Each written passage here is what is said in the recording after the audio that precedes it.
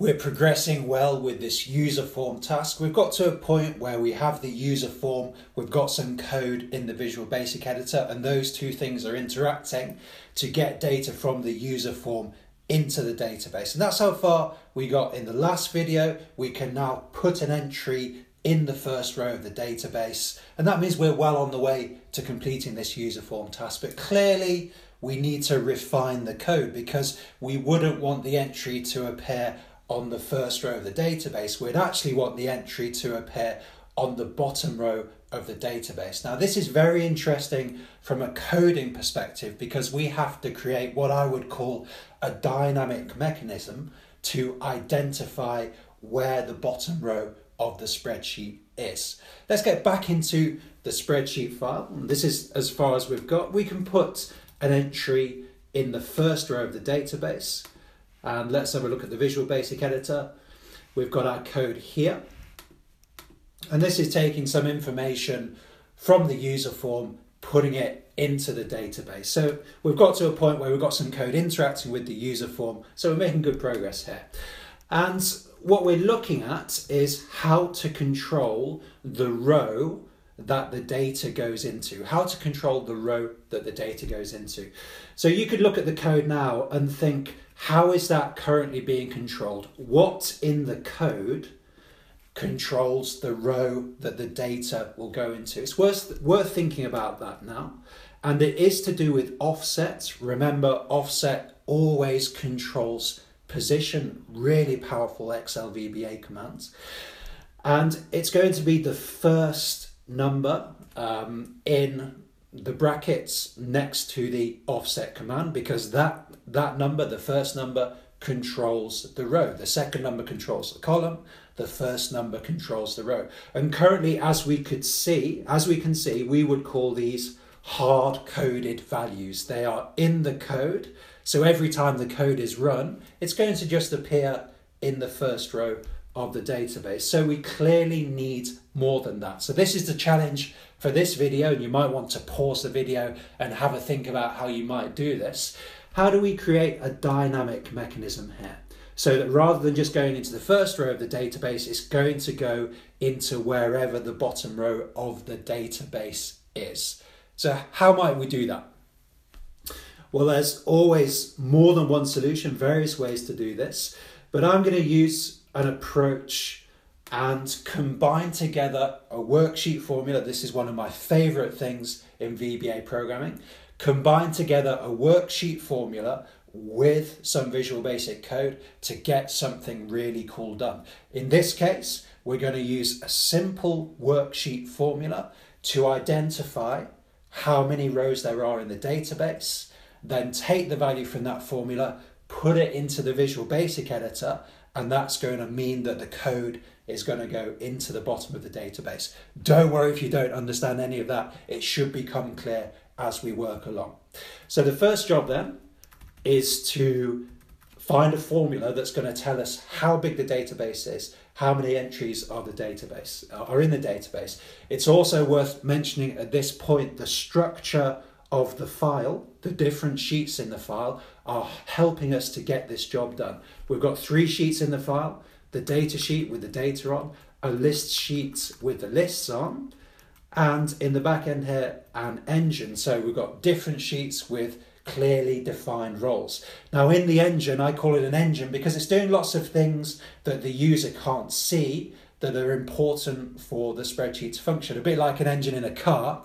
We can't see it, but it is the mechanism that's keeping the car going forward and also controlling lots of things. So I have a sheet called engine for that purpose. So it's a good place for us to position this formula. The user doesn't necessarily need to see this formula, but it's very important for the code. So to get back to the question, what formula will tell us how many rows does the database currently consist of? I can see 250 rows at the moment. So we need a formula to tell us that, because it might be 251 or more. What formula will allow us to do that? Well, it's one of my favorite Excel formulae, count A. Count A. So count A and then a range is going to tell us how many cells in that range contain data. Now, there's another question here. How big should we make this range? We could just say count A, BB. Well, let's go to the data sheet rather. Count A, BB on the data sheet. And this is counting all of the entries in column B. I'm going to actually use column E for this, the full name entry. So let's just tweak this formula. So this is telling me this is telling me how many cells in column E on the data sheet contain data. In other words, it's telling us how big the database is. Now this is fine, but there's lots of rows in a spreadsheet. You know, there's a million rows in a spreadsheet, and I'm going to assume that our database is not going to be that big. I'm going to assume we're going to have no more than 10,000 entries in our database. And just so I remember that, I'm going to write a note here to remind me. So why is that important? Well, clearly we could just say, look at the whole column. But if we do that, the formula is going to be looking at every cell in that column, up to 1 million cells. And it probably wouldn't make a difference in this situation, but if you had a more complicated and sophisticated spreadsheet and you're asking the formula to look at so many cells, eventually that's going to begin to make Excel run slower. It's going to decrease the efficiency of the spreadsheet. So being specific about a range can mean we keep the spreadsheet calculation nice and efficient. In my case, I've assumed 10,000. You may want to assume 100, 1,000 or more. There we go. We've got our count A formula here.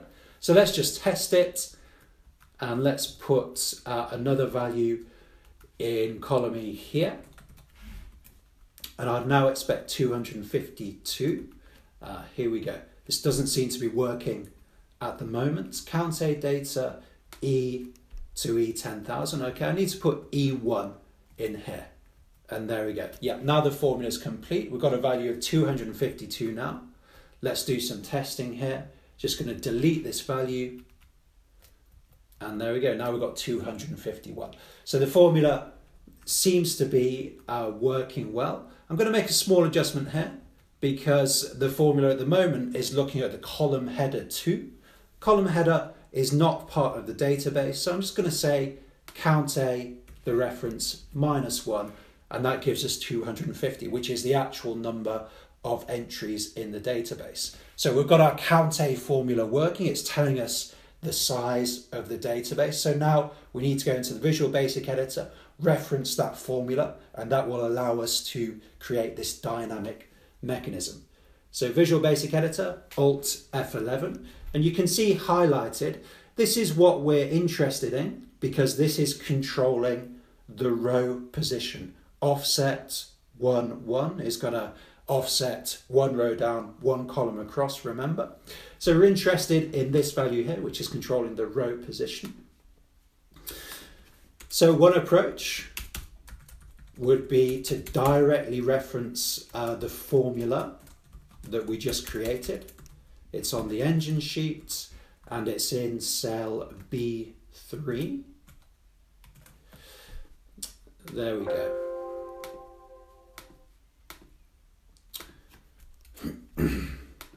Okay, yeah, this is one approach for us. So we've just need a little more code here. There we go. So we've directly referenced cell B3 on the engine sheet. Just remind ourselves there. So let's see what happens now. Let's just try running this code back to the spreadsheet, Userform, and I'm just going to put some information in here. And then let's run this code. So we can see in the first row, we've got my surname and my full name, but not my first name. So let's go down to the bottom. We can see my first name has actually overwritten the entry, the last entry in the database. So what happened there? Well, because I changed this line of code, tweaked this line of code, only the first name, you can see this line of code relates to the first name. That means that the first name went 250 rows down. The other details are still hard-coded. So this appears to work, and we can see what happened there. The first name went to the bottom of the database, and the other details remain in the first line. That's because I've changed this value here, used the worksheet reference there. So this is the effect that we're looking for, and I could just copy paste this line of code, the worksheet reference, copy paste that into the other places, into the offset command in the other places. That would work well. But I want to do something a bit more neat and tidy than that. I mean, this is quite a long piece of code. Could we make it more compact and kind of easier to manage? I think that's a good idea. We can do that using a variable. Just going to clean out some bits and pieces here. Using a variable, remember a variable is just a way to store a piece of information that's useful to us in coding. I'm going to call it target row. That seems to make sense because we're trying to target a row in the database. I'm going to use an integer variable. If you have a big database over 32,000 rows, you might want to use a long variable. That's going to allow you to use those bigger values. So this variable, we can use it to store the value in the worksheet that the count A formula is returning. This 250 value, we can assign it to a variable, then we only need to reference the variable in the code. That's going to be more neat and tidy and easier for us to do. So let's assign the value in the first row. I'm going to just turn down the volume a little bit on my system. And then I'm going to use this line of code here that we know seems to work because we just did a little test. And now the value, the size of the database, that value is being assigned to target row. Let's just step through the code. I'm going to put a stop in the code here, left click in the margin. Let's just run the code and see what happens now. Okay, so I'm in the code. The code has stopped halfway through the routine. If I just hover over target row, we can see target row equals 250. So that value from the formula has been assigned to the variable. We can now use the variable to do something useful, specifically to control position. Just going to stop the routine there. If you hit the F7 button, by the way, we're now looking at the object, the user form. If you hit the F7 button on a PC, that's going to allow you to see the code very quickly. So this target row variable, let's use it to control position. So I'm just going to copy it in here. And then a little bit of copy pasting. Copy again here. Copy again here. One more, and then we're going to need it to control the option button positioning as well. And there we go. So it didn't take too long in the end, but hopefully you can see why it's convenient to assign this value to a variable. It means that the code is much more compact, easier to work with. So for me, that little extra step is worth doing. It should also result in slightly more efficient, faster processing of the code as well. So I'm pretty happy with this. Let's give it a test then. Back to the spreadsheet, click the add button, put some details in here. And what are we expecting to happen? Well, we're expecting the details to be added to the end of the database. So let's see what happens there. In fact, before I do this, I'm just going to check who is at the bottom of the database. So we're expecting it to be added in this row underneath the database, although I've got a suspicion that it might overwrite the bottom row, but that's okay. We can just go back and tweak the code. So let's go to the add button, test, so just making up some information, then continue. Okay, we could see then that the information has overwritten the bottom line of the database. That means we're close, but we're not quite there yet. We just need to make a small tweak to make it perfect. Now that's a good example of how I usually work with code. I don't sweat too much about the details of the codes. It's much quicker, I think, to be able to try it out and understand what's going on. Now, clearly, you need to save the file before you do this, but as long as you're backing up the file as you go along, the best way to work with code, in my view, is to write some code, test it out, understand what it's doing, and then to go back to the code and to tweak it. Don't try to make the code perfect first time necessarily, because that's going to take a lot of time. It's more efficient just to test it out. Now, I know if I just put a +1 here, it's going to make this variable 1 higher, and that means that in turn the data is going to go 1 row further down in the database. So let's give this a test. One more, put my details in again. There we go. We'd expect my name to appear on row 258 at the bottom of the database. Just hit continue, and there we can see my details have appeared there. So the position control mechanism, count a formula, the variable in the Visual Basic Editor, the offset command, all these elements working together to create this cool dynamic mechanism to control position. Now, why do we only have a few details here? Well, clearly we need to build up the code. I'm only putting in the first name, the surname, the full name, the age, and the yes, no option about child there. So between the videos, I'm going to build up this code to put all of the details in. It would be a good idea for you to try that as well. And then we're going to get to a situation, and I'll demo this at the beginning of the next video, where we can fill out the form and all of the details will be added at the bottom of the form. So clearly we're making good progress with this user form task, but we're going to do more in this series. We've got to a point where we can add somebody to a database, but in real life, realistically, there's other things you're going to want to do. For example, it would be useful to be able to edit an entry in the database. That's what we're going to look at in subsequent videos.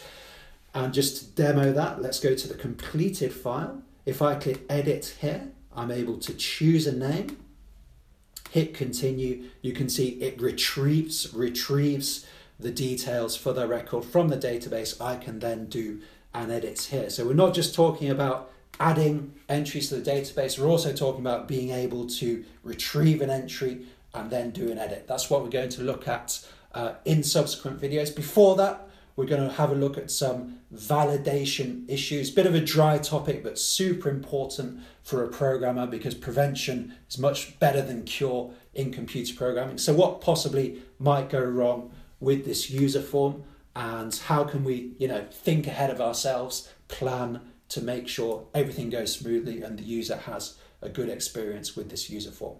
Hope you'll join me in the next video.